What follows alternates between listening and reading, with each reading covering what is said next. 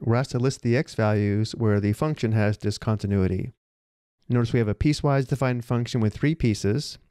Notice that f of x equals 4x plus 3 is continuous when x is less than or equal to 0.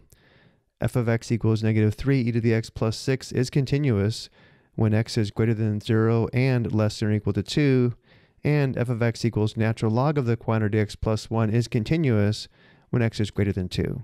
Which means the only possible locations for discontinuity would be at x equals 0 or x equals 2. Remember, for a function to be continuous, we would have to be able to sketch the entire function without lifting up our pencil. So to check to see if the function is continuous at x equals 0, we need to check to see if 4x plus 3 is equal to negative 3 e to the x plus 6 when x equals 0. And we also need to check to see if negative 3 e to the x plus 6 is equal to natural log of the quantity x plus 1 at x equals 2. So again, we'll first check to see if 4x plus 3 is equal to negative 3 e to the x plus 6 at x equals 0.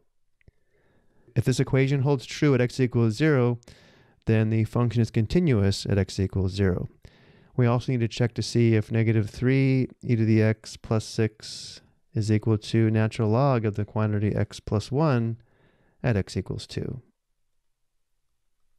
And again, if this equation holds true at x equals 2, the function is continuous at x equals 2. So let's check for continuity at x equals 0.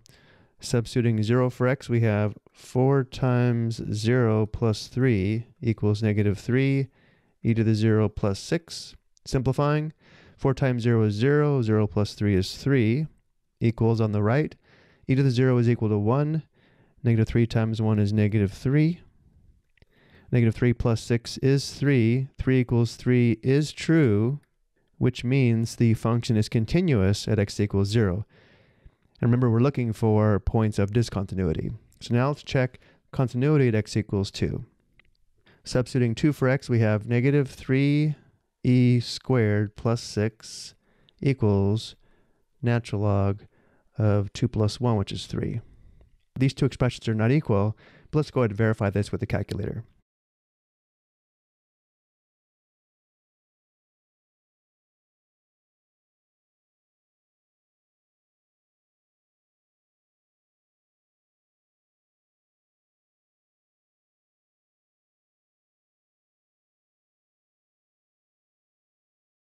So because the expression on the left and right are not equal to each other, we have discontinuity at x equals 2.